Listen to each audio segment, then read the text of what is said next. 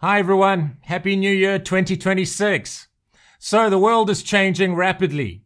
Never have two letters in the alphabet struck more fear and uncertainty into our hearts. AI is ostensibly making what used to take skill, patience, tenacity, and years of education and experience to accomplish seemingly trivial. So now through AI, everyone can create code, make movies, create songs that sound like they were recorded professionally in a studio simply by prompting an AI. So, what does this mean? Does it mean that we have to face the reality that certain skills are losing their value? Well, yes, but only to a certain extent.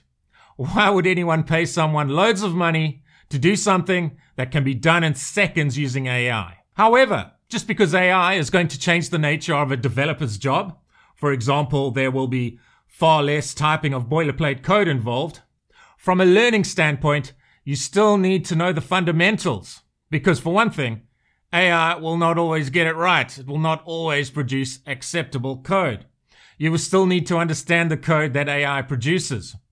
Human judgment will always need to be in the loop.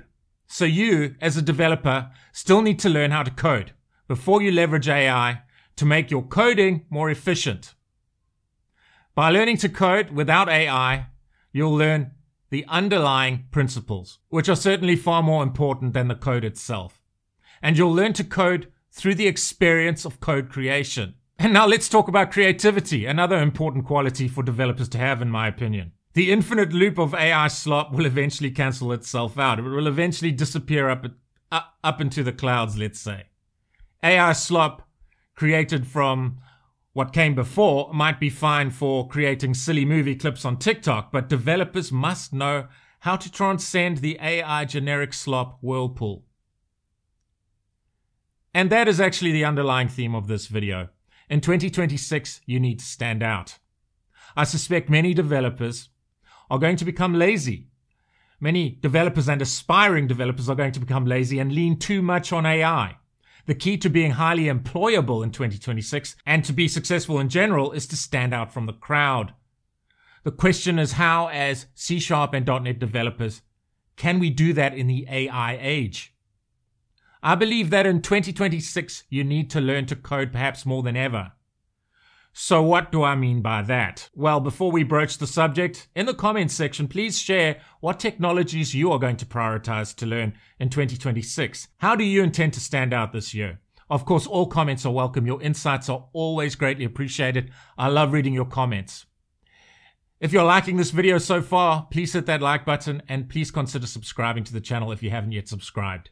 Please also ring the bell so that you'll be notified of newly created content. Please share this video with anyone you feel may benefit from its content.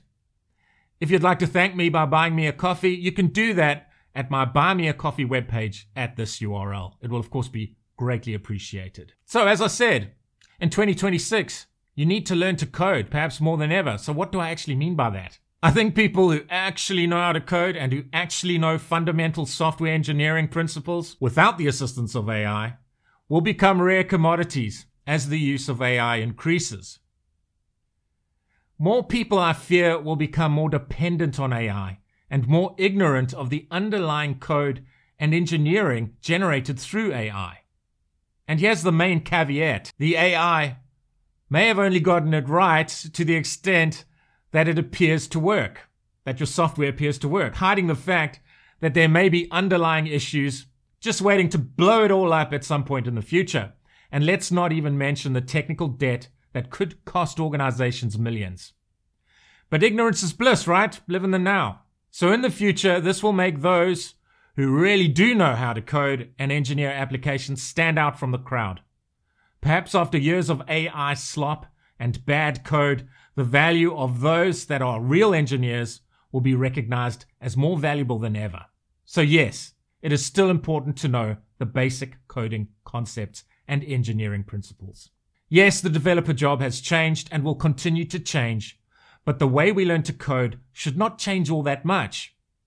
Yes, I agree that developers should learn AI-assisted development software and techniques, but as, for example, a C# developer, you still need to know the basic syntax of C# through firstly, perhaps writing basic .NET console applications. Learn the basic syntax first.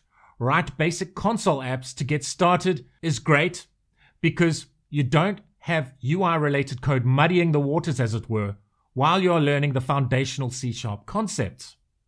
Of course, C# runs on a software substrate, as we all know, called .NET, and one of .NET's fundamental building blocks is its strong typing system, which has been engineered based on object-oriented principles.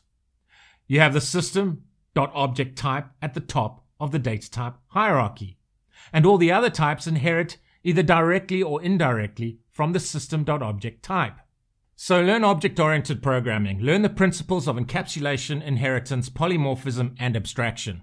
Once you are familiar with OOP, learn solid principles. Then move on to learning design patterns.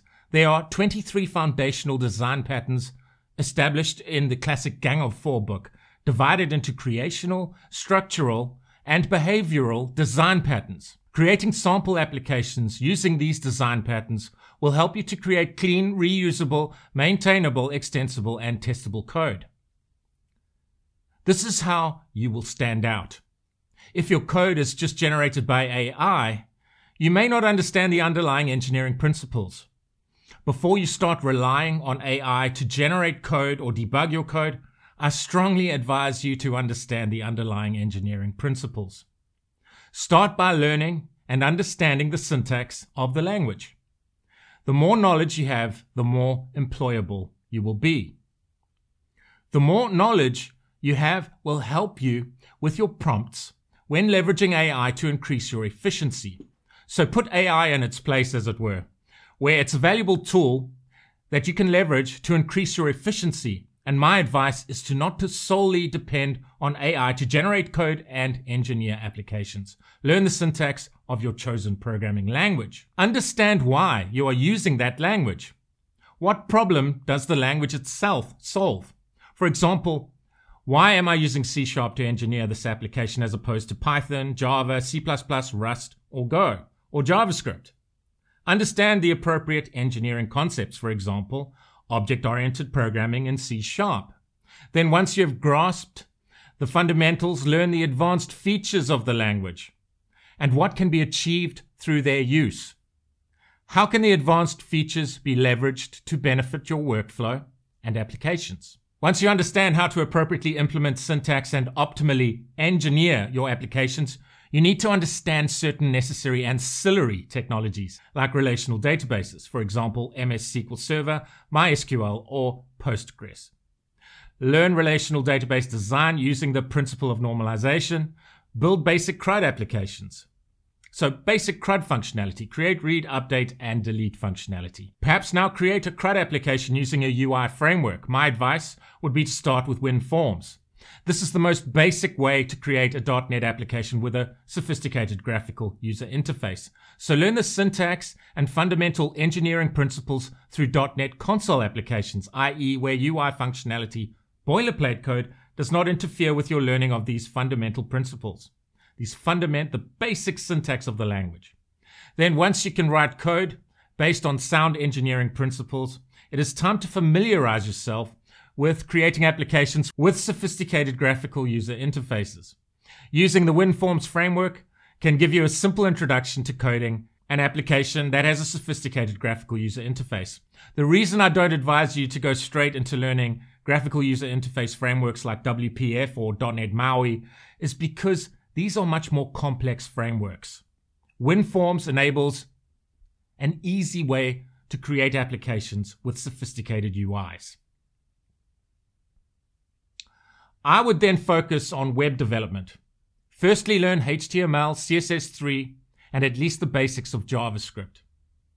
Once you have a basic knowledge of these web technologies, you can then learn .NET's best web framework, which is Blazor. Learn how to create SPAs, single-page applications, to facilitate high-performing, user-interactive functionality on the web. Learn Blazor's render modes and lifecycle hooks. Learn Blazor in conjunction with Entity Framework Core, which is an ORM, Object Relational Mapping Framework that enables developers to interact with a relational database using an object-oriented programming paradigm, rather than writing raw SQL queries. Having said that, I would also encourage you to learn how to write at least basic raw SQL queries. You also want to understand RESTful APIs and how to create minimal APIs in .NET. You can certainly specialize in web development, but you can also specialize in cross-platform mobile and desktop applications by learning the .NET MAUI framework. You can extend your knowledge and expertise even further by learning how to create .NET MAUI Blazor hybrid applications. Using this technology, you can reuse your Razor components across web, mobile, and desktop platforms.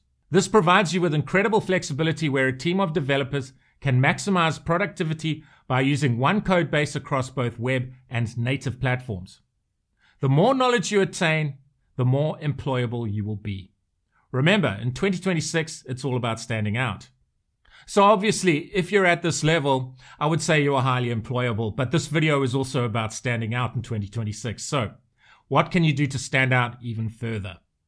Most developers, me included, just want to create code and engineer applications. We hate dealing with the fiddliness of deployment and automation of deployment.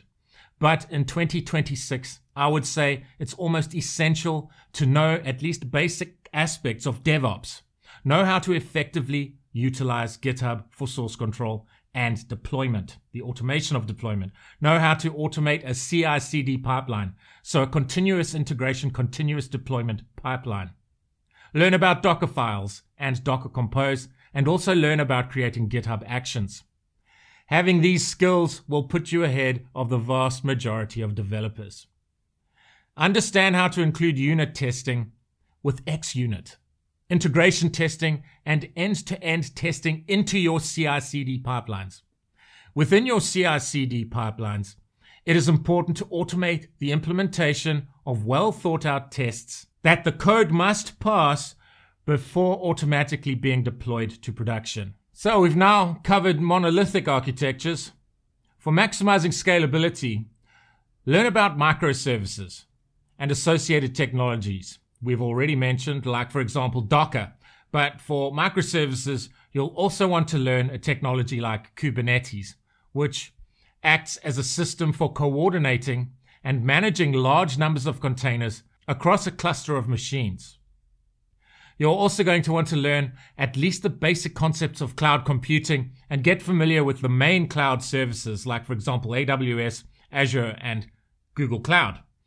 As a .NET developer, learning the microservices architecture, you'll also want to learn .NET Aspire, or I think it's simply known as Aspire at this point.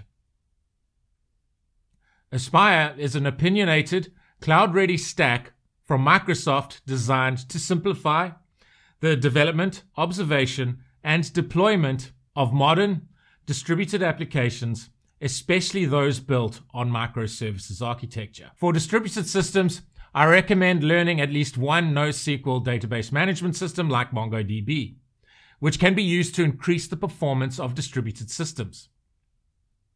I would also recommend learning a named value pair database management system like Redis, which is commonly used for caching functionality.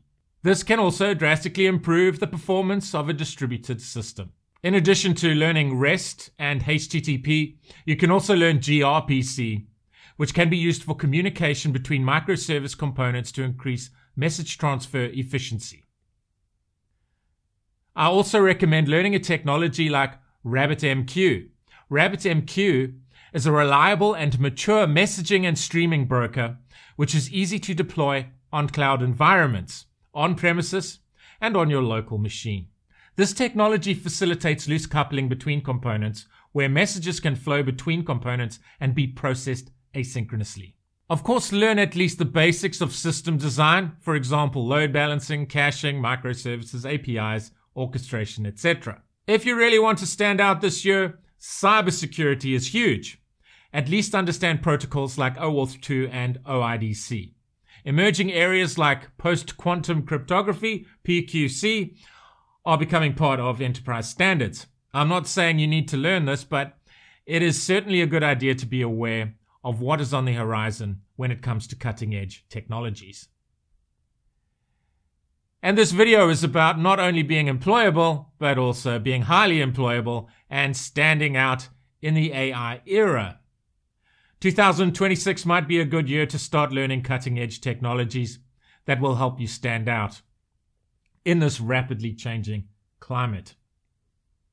So now to end this video, to be clear, I'm not saying ignore AI. Far from it. I'm saying you still need to understand the fundamentals of coding and associated engineering concepts if you want to be a developer with sustainable prospects in 2026 and beyond.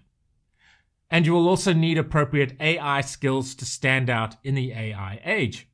You should certainly learn to leverage AI-assisted development once you have gone through your basic training, as it were. Once you have a good grasp of the fundamentals without AI assistance. But once you get to that level, it is certainly going to be hugely advantageous to learn how to leverage AI assistance. GitHub Copilot is a great AI assistance tool to leverage for .NET and C# developers. It will also be essential to learn how to integrate AI into your applications, for example, AI chatbots, so that users can ask questions about the service your application provides in natural language. In today's applications, a user should be able to ask questions using natural language and receive custom responses that provide the users with useful domain-specific information in natural language. So you need to provide a 24-hour human-like domain expert, and you can now do that through leveraging LLMs in your applications. AI is not this terrible entity that will make you redundant. It is a tool that you can leverage to make you reach greater heights. It is also a tool that will help you stand out in 2026 and beyond. I hope you've enjoyed this video. 2026 could be the year where you stand out. Of course, you don't need to know all of the technologies discussed in this video, but hopefully this video gives you an idea of the technologies you can learn and the steps that you can take to stand out and become or remain highly employable. In the comments section, please share what technologies you are going to prioritize to learn in 2026. How do you intend to stand out this year? Of course, all comments are welcome. Your insights are always greatly appreciated. I love reading your comments. If you like this video, please hit that like button and please consider subscribing if you haven't yet subscribed to the channel. Please also ring the bell so that you'll be notified of newly released content. Please share this video with anyone you feel may benefit from its content. If you'd like to thank me by buying me a coffee, you can do that at my Buy Me a Coffee webpage at this URL. It will of course be greatly appreciated. It would be great if you followed me on X. My username is @GavinLonDigital. I hope to see you soon. Thank you and take care.